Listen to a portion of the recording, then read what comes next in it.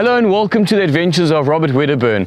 Today we're going to be taking a look at one of the most distinguished and striking animals, and definitely the best dressed animal in Africa, the zebra. There are 3 species of zebra and 6 subspecies of zebra, one of which is the quagga, which has been extinct since the late 19th century.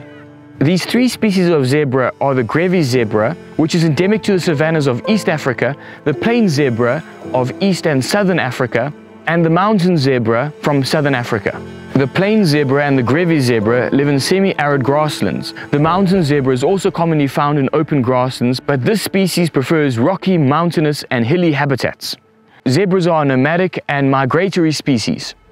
Zebras are short in stature compared to most horses. They are around the height of a donkey and are strong, stocky equines. Zebras are small but a lot stronger than they look and are very capable of biting and kicking to defend themselves. Zebras have bold stripes that cover almost the entire bodies. In areas where there are no stripes, zebras are covered in white, but underneath the zebra's coat, their skin is uniformly black. It's a common thought that the zebra stripes are used as a form of cryptic protection and camouflage against predators. This hypothesis was proposed by Alfred Wallace in 1896. His hypothesis was that the zebra stripes break out as general outline and the predators battle to see the zebra as an animal. Although at first glance this might seem a reasonable hypothesis, the zebra stripes make them highly visible to predators during daylight on the African savannas. In 1871, Charles Darwin remarked that the zebra is conspicuously striped and the stripes on the open plains of South Africa cannot afford any protection. The zebra stripes are pretty useless when they are standing out in the middle of a grassland, but they are still quite difficult to spot in areas with small shrubs or rocky outcrops. Try to spot these 3 mountain zebras on this rocky mountain. The zebra stripes are also far more useful as camouflage at night when lions and hyenas hunt. The second hypothesis is that the stripes confuse predators when they are chasing zebras, making it harder to distinguish individuals from the group. It is also hypothesized that this makes it very difficult for predators to judge the zebra's size, speed, and trajectory via motion dazzle. This hypothesis has been proposed since the 1970s, and in 2014 a computer study showed that the movements of zebras can create a motion dazzle like a wagon wheel effect. The scientists conducting the study concluded that it could be used against mammalian predators or flies. The confusion hypothesis has also been questioned, and lions seem to have no difficulty identifying individuals and chasing them down. The third hypothesis suggests that zebras have their stripes in the same way that poison dart frogs are brightly colored to deter potential predators. The fifth hypothesis is that their stripes help zebras control their body temperature and thermoregulate. In 1971, biologist H.A. Baldwin noticed that the black stripes absorb heat while the white ones reflected it. And in 1990, zoologist Desmond Morris proposed that the stripes set up convection currents to cool the animal down. The sixth hypothesis is that the zebra's stripes help to deter biting flies, like horseflies, which are responsible for transmitting lethal equine diseases, namely African horse sickness, equine infectious anemia, and trypanosomiasis. It's now thought that although the zebra stripes don't deter flies from a distance, they do make it difficult for flies to land on the zebra when they are closer. So in conclusion, the zebra stripes are most likely to deter biting flies like horseflies and tsetse flies. Zebras reach sexual maturity at around 3 to 6 years of age and can live for around 25 years. Zebras are herbivores and a grazing species. Their diet comprises of 90% grasses and sedges.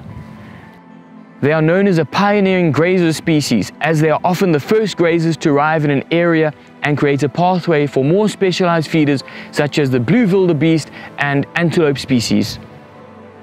Zebras are also known to feed on leaves, twigs, and dig up bulbs and tubers during the dry season. Zebras are able to go without drinking water for 5 days, but prefer to drink water on a daily basis. They need to drink large volumes of water every day to be able to digest the large amount of grass that they eat. The main predators of zebras are lions and spotted hyenas. Zebras communicate with various vocalizations, body postures, and facial expressions. It's also been noted that social grooming strengthens social bonds in the plains and mountain zebras.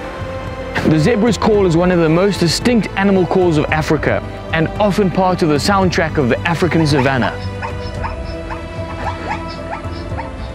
The plain zebra is a highly social species and form small families called harems, which usually consist of one stallion and multiple mares.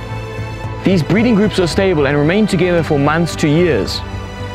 Once a mare reaches sexual maturity and has her first estrous cycle, a fight will begin between males from existing harems and bachelor groups to produce with her. This competition will continue between males until the mare ovulates and is impregnated by a stallion. She will remain with the stallion for good. Her estrous cycles become less noticeable to outside males with age, meaning that competing for older mares is virtually non-existent. There are also groups of young males of up to 15 stallions called bachelor groups. Males within these groups will separate and form their own harems once they reach sexual maturity. These harems and bachelor groups can form huge herds, especially in regions where they migrate. Zebra species differ in social behavior, with plains and mountain zebras living in stable harems consists of a stallion and several adult mares and their foals, while Grevy zebras live in solitude or loosely associated herds. In harem-holding species, mares only mate with their harem stallion, while male Grevy zebras establish territories which attract females and the species is promiscuous. A large group of zebras is commonly referred to as a herd, a zeal, a cohort, or a dazzle. Plain zebra's conservation status is considered near threatened, and there are around 500,000 individuals in the wild today. The Grevy zebra's population decreased dramatically from 15,000 to 3,000 zebras between the 1970s and the early 2000s. Thankfully, their populations are now stable, but there are still only around 2,500 Grevy zebras in the wild, and they are considered endangered. The Cape Mountain zebra is considered vulnerable. Their populations were decimated and hunted to near extinction. In the 1930s, there were less than 100 mountain zebras in the wild. The population of the Cape Mountain zebra is now around 2,700 zebras. To put that into perspective, there are now around 5,600 black rhinos and 18,000 southern white rhinos in the wild. Although their populations are increasing, it is truly a privilege to be able to see these zebras in the wild. And it is thanks to the efforts of multiple generations of wildlife conservationists who have made this a success story for conservation. I hope that you enjoyed this wildlife documentary about zebras. If you've got any questions about zebras, then feel free to comment below and I'll get back to you. If you haven't already subscribed to my YouTube channel, then don't forget to subscribe, hit the bell icon so that you receive future notifications about my wildlife videos, and share this video with a friend. And I look forward to seeing you on my next wildlife adventure.